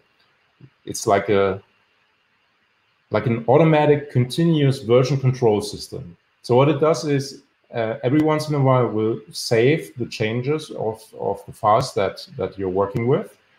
And let's say you deleted some of that code, but you want to go back, but you didn't actually commit something. So now it's lost. You could use the undo stack, right? But undo stack is also, well, rather clunky for this kind of thing. So what you can do is use the local history, because that will keep a change list or a version history of your files. You can also select folders, so you would see many files for a single folder there. Many different options, actually. But what we added here is, usually I would go through because I have, I did many changes, and maybe I don't find the exact thing where I removed that line.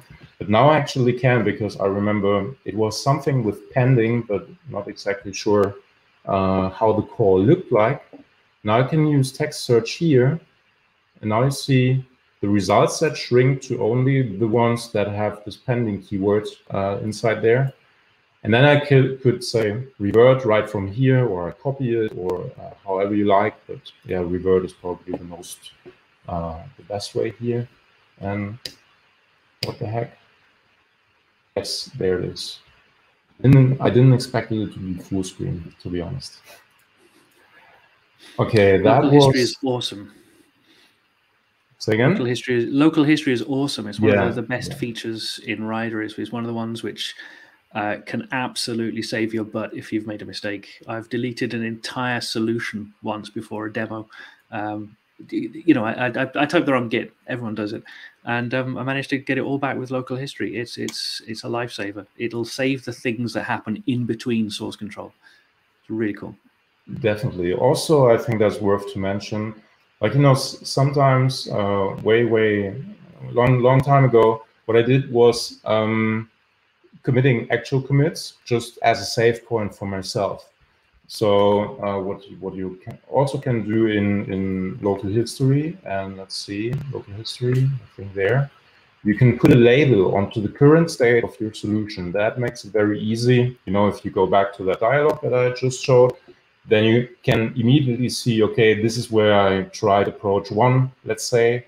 This is where I tried approach 2, and you will never have to actually create branches that get stale or something, or are left on your disk. So this is much easier, I think. That's cool. So 3 I explained. One last I have, and that is GPG keys. So the configuration actually takes a bit, but it's not long. So it's the first time I've been using GPG keys and installing all the tools that you need, which are different between Windows, Unix, and Mac, or Linux and Mac. And then you just go here into the version control settings, Git. There you have a configure GPG key. I actually have 2 because I was not smart enough setting that up with a single one right away. Anyway, you can select that here. And from the next time you commit something, your commits are going to be signed, right? So you see this here, which says verified. What you also have to do, of course, is to go into the settings of the hosting service that you use, and the docs that we have for that explain GitHub in space. Yeah, so those 2 you can check. I'm sure our services will have might have that as well. I'm not exactly sure. That's a great way to put this nice little verified badge behind your commit. And that's from me for VCS from IDE. I think the next one, I'm not exactly sure. Is it plugins, right, Martin? Let's go with plugins. But actually, before we go into plugins, there's one thing that I wanted to mention, because I don't know. I think we mentioned before that Rider shares a lot of the features with IntelliJ, but also with ReSharper. So a lot of the stuff, if you've been here for the entire 1 hour and 45 minutes already, the stuff that I showed at the beginning in ReSharper also works in Rider, of course. A lot of the formatting stuff that Rachel has been showing also works in ReSharper, because she was demoing this in Rider. So do make sure to check out all of those things in the various tools. And actually, the next thing I'm going to show here, I will show it in ReSharper, but it's also available in Rider. So again, yeah, both tools pretty much support the same thing. So yeah, talking about plugins, both ReSharper as well as Rider have various plugins to do profiling. There's a marketplace with third-party plugins and so on. And actually, one of the plugins that you get in the box with ReSharper and Rider is Dynamic Program Analysis, or DPA.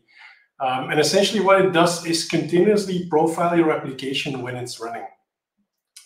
I actually have a Sudoku solver here. Source code is probably not that important to look at.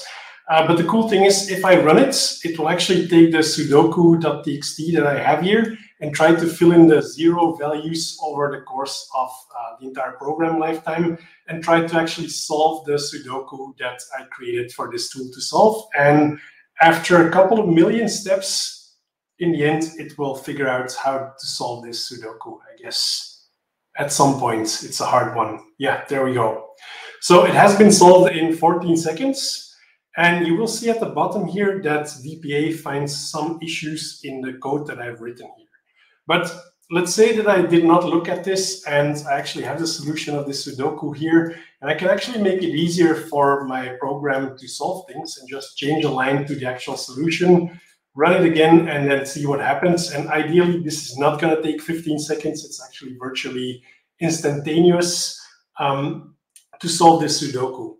Now, DPA, or Dynamic Program Analysis, has been in ReSharper and Rider for a long, long time. But what we've added since, or in the latest release, is the ability to see previous runs. So imagine that I just updated this line and it's actually fast, and I think my code is running pretty well. Because I ran it before with the harder solution, I can actually see that the maximum number of allocations that has been happening during the execution of this application at some point exceeded the threshold that program analysis actually has there. So even if I make it easier on my program, I will still be able to catch those issues that you may not catch otherwise. And actually, I can start optimizing this thing. I know copying cells actually takes quite a while. I can look at this, go in there, look at what DPA is doing, and I know that if I change the type of cell to be a struct. Instead of allocating it on the heap, I can allocate on the stack, but I know that this will actually fix some of the performance issues and some of the memory allocation issues that I have in this application. And once this finishes, you'll actually see that in DPA as well. So there will be fewer messages that are discovered. It's a small thing, but just wanted to show that DPA is there. Definitely give it a try. And the other thing that we just added is essentially that maximum number, so that some issues that may go unnoticed can actually be caught when you see them happening in there. So we optimize things, and we now have fewer errors. With that, let's move on to some other plugins. Actually, I'm going to do a Toolbox commercial again. Toolbox is awesome because it allows you to install all of the JetBrains tools, but you can also install them side by side. And in my case, I have my working Rider where I actually do developments, but now I also installed Rider separately, pointing to an empty directory so I can get started as if it was a new installation. And you will see the first time, if you're Rider curious, you want to get started with Rider, you will see that you can actually get started with Rider very easily. But Rider will, from now on, also detect the other IDEs that you have installed on your system. So I have Visual Studio on my system, I have code there, I have VS 2022 on there as well, which is still running, which is the warning sign there. But you will see that Rider, just like a web browser, for example, will ask you, do you want to import your key map from Visual Studio? Do you want to import your recent projects? If you have Rider installed, I will also suggest taking all of those Rider settings and bring them along, and you can get started with Rider using those settings. So I could go with Visual Studio 2022, and actually let's see if that works. Just close it and see what happens. Ideally, at some point, it should show that VS is no longer running. It's still running in the background, I think. Anyway, let's go with the dark theme instead. I can import those settings. And then show you some of the other stuff that we've added here. So in the plugins, you will see that you can always install, like Matthias has this progress bar of the Nyan cats. So you can install custom plugins. We actually have some JetBrains plugins that you can install as well, like the Unity supports. But in the featured plugins, you will see that we actually, we looked at the plugin marketplace essentially and found the ones that most people are actually installing. So we wanted to make that easier to discover those. And you will now see that there's IdeaVim, the heap allocations viewer, Xamarin supports, an Azure toolkit that you can install, and the AWS toolkit that you can also install. And I think this is a very nice bridge towards Matthias as well, who's going to talk about the SpecFlow plugin, which is now also featured and that you can install on the go as you install Rider on your system or get started with Rider on your system. True. Let me bring up my screen. Oh, we always click at the same time. I mean, I can tell you about IdeaVim if anybody's interested. I can No. spend the next couple of hours talking about it. It's like Pico style. No time. Okay, SpecFlow. So for this, I will make it really short, or rather short, because we had a dedicated webinar for this. So I encourage you to check that out. But very briefly, we have a new plugin available for SpecFlow, so you can install it here from the settings, and there you will see, where is it installed? I always forget to switch to installed. And there you can see SpecFlow for Rider. So the team behind it is really putting a lot of effort into it. Also, this is also maintained and worked on by a member of the community. And basically what it adds is a really nice, I cannot even say basic because it's already very quite a lot. But what it does add is code completion, for instance. So it will see what given steps you have. So you can say, okay, first number is 5, let's say. Then you continue and say, what was, and yeah, I always forget it. But code completion does help here. Let's say 1. And then when the 2 numbers are added, basically, and see, I should use code completion here.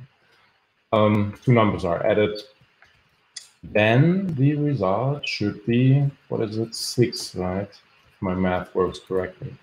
And from there on, you also have those little icons here that you used to have, also with NUnit, XUnit, etc. You can just go there, run.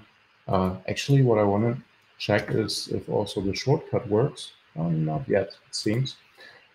But you can run it from here, and then the test should execute. Actually, you already see it's inconclusive. That will not change because I haven't finished the second step. That's where I was coming from before. Remember, with the local history. So in that case, and I only left it for one reason. But let's give it a second to execute the test. I need a new MacBook, I think.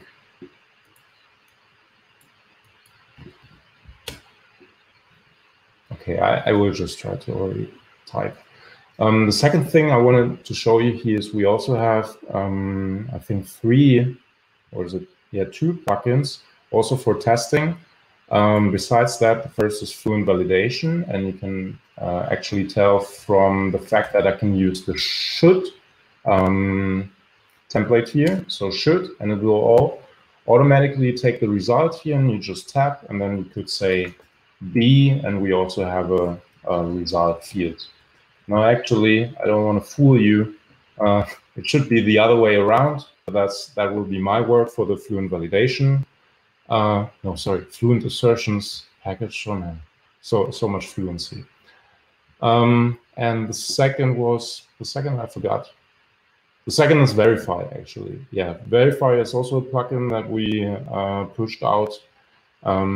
But there's also a webinar, so definitely also check that out. I think that's it for the plugins, right? Yeah, Verify, Fluent Assertions, and Fluent Validation. Definitely check those plugins out. Would be cool also to receive your feedback about this. Last but not least, we have Solution Explorer changes, and I think we switched to Khalid just for one thing. Is that right? Yeah, sure. Wait, yeah. Yeah. So this applies to anything outside of even web development, but sometimes you have assets in your solution or your project that you just don't want Rider or ReSharper to kind of scan. Maybe they're generated assets. In this example, I'm generating, say, the output. Let's see. So yeah, like there's our node modules folder, or there's a specific app or a specific file. You can actually right click, go to tool. Is it tools? Wait, did I do something wrong? I think you can right click, go to tools, and click stop index.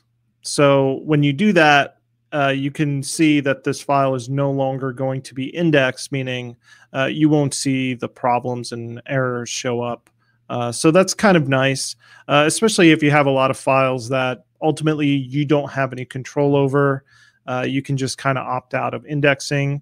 If you want to get indexing back, you can just go right-click, go to Tools, and say Start Index again. So that's a really nice addition to Rider. Yeah, that's it. And me again for one brief moment. We also added something for the file properties dialog. So here in good old, Simpsons way, writing on the chalkboard. But through the file properties, now you can choose the build action for the file that you selected. Actually, you can also select multiple files to change all of them in one go. And of course, also copy to output, the necessary things here, custom to a namespace. So not a big change, but good to know, I guess. And the last thing I want to show, and I hope that's it then, and one thing I want to mention afterwards is .peak, our decompiler. So, and by the way, this is something just, if you switch from dark theme to the light theme, that sometimes just happens, at least for me. But let's say we want to decompile a single file, or how's it called? Single file app There are so many properties for that. Include everything, you know what I mean. If we select one of those files, then we can open them, add them to the decompiler. And this is actually now able to decompile all the things. So we can see we have a couple of native libraries included in that, which would then at runtime would be unzipped basically, or unarchived, unpackaged. And you can just browse your code as you used to do. So here, for instance, you can see, yeah, this file actually doesn't have any content, I think, so we won't see anything. But just for you to know, you can decompile those apps now. Last thing I want to mention is command line tools. So inspect code, cleanup code, I think as well. Those now have an option which is, I will just write it to you, which is no build. Because usually inspect code was, you know, it's a tool to execute all this analysis stuff and code cleanup on CI. And usually this tool required you to first restore all the NuGet packages so that it can properly analyze your solution. Now it will do this by default, but if you still choose to, you know, not restore, not build, etc., then you just can pass this argument to the invocation. And I think this is it. Yeah, this is it. I want to thank everyone here, our advocates. Well done, everyone. Proud of you. Last thing we want to give a brief moment here is also our roadmap for the following version. So for ReSharper and Rider. Just we will go very quickly through for the 0.3 release later this year. We will, of course, continue working on Visual Studio 2022. We will have C# 10 support, at least work on it. And just one thing before I forget it, this is not actually what we promised to deliver. Yeah, they're you know how it goes. You have plans, but sometimes they might not work out. C# 10 support, I'm pretty confident about that, but just regarding some of the others. And actually, I think we had a question regarding C# 10 support. So over the course of our EAP, we'll definitely see something pop up. Also, we will have grammar checking. We're looking forward to implement that, which will work as a that sounds really interesting because it's a JVM process next beside ReSharper, right? If I remember correctly. Blazor support, we have yeah. Say again. It's the inverse of Rider, indeed. Yeah, yeah. I was actually checking if I did read correctly, but yeah. IDE, it's microservices for IDEs. That's what it is. Also, for Blazor, we will just look out for whatever will pop up. I know .NET 6 is definitely on the list to add dedicated support for.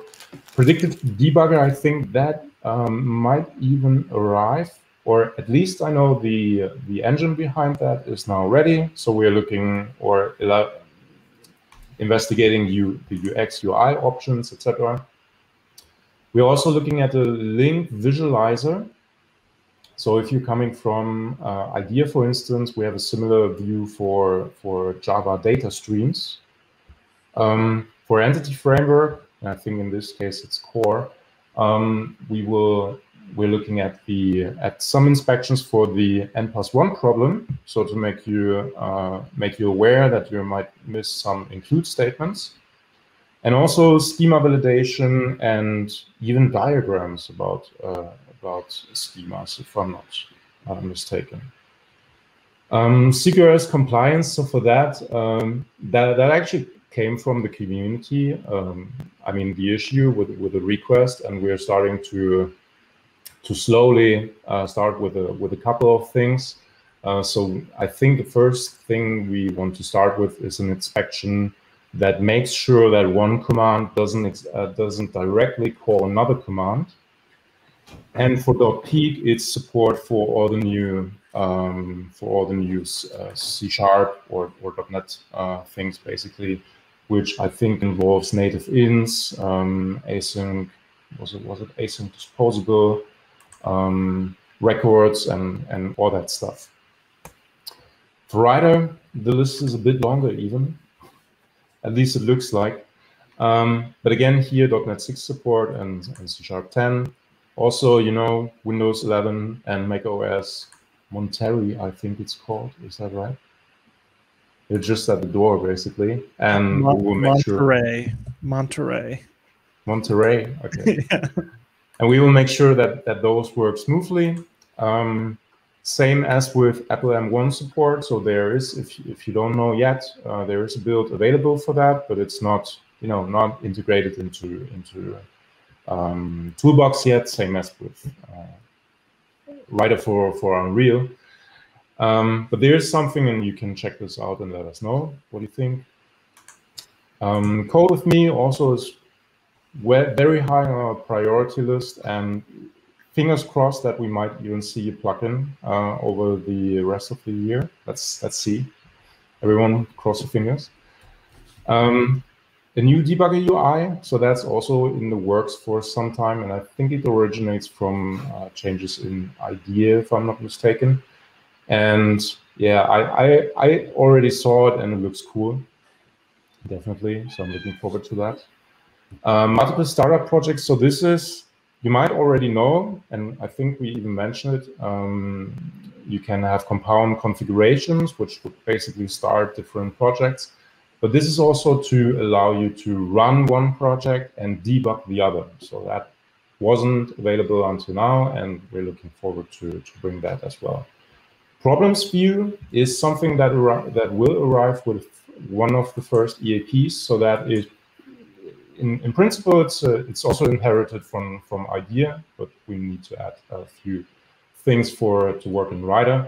It's basically just another view for stuff like these errors and solutions view, for instance. So it's like a central view for all different kinds of messages and problems that might be in your solution, or that are present in your solution. For Windows Docker containers, I think that will also arrive in one of the first EAPs. We added debugging. FSharp support, I think I mentioned that already. We're looking for something with curried functions, postfix templates. I don't remember exactly, but we actually will also release the blog post about that, so keep an eye out for that. MAUI, as everyone, we will keep an eye on it and see what needs to be done, and hopefully we also deliver in that case.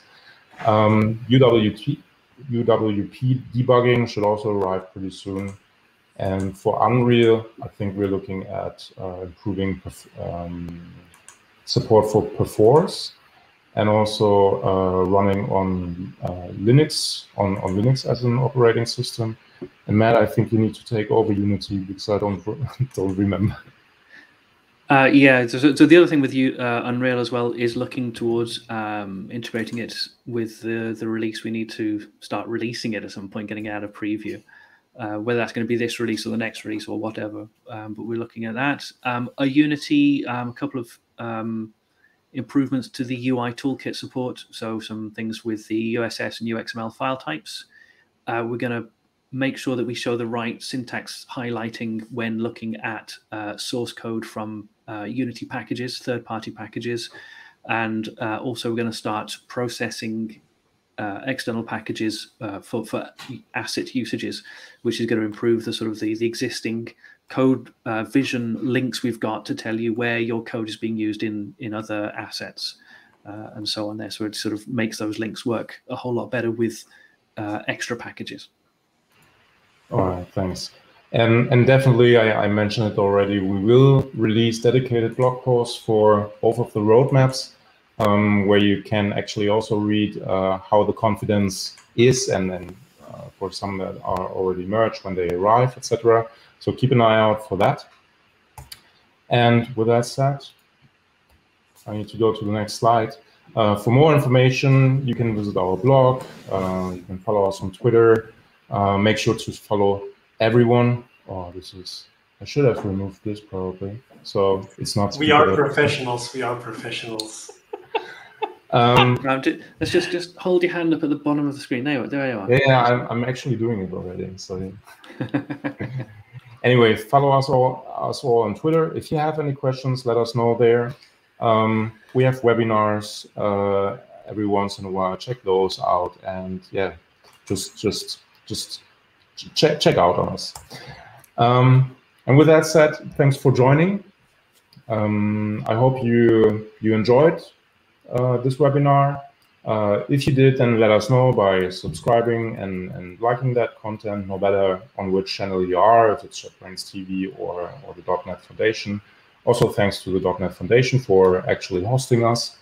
And yeah, I guess we will see us in this format another time this year, I hope.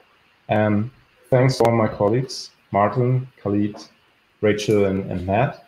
And thanks to you for watching, and see you next time. Bye. Bye. Bye-bye. Well done on wearing your hat this long. Yeah, I'm afraid of taking it off, but I will in a moment, and you can see what's underneath. Bye, everybody. Bye. Bye.